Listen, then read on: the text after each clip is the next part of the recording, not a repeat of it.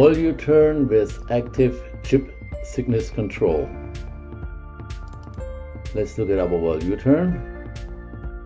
Here we have our toolpath. You see the toolpath, active chip thickness is not switched on right now.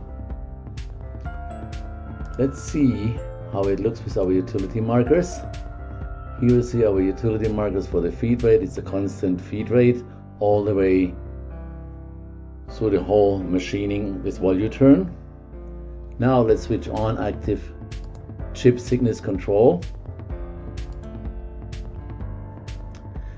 The target thickness is 3000, minimum thickness 2000, maximum feed rate is 0.12.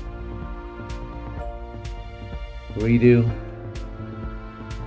You will see our toolpath again.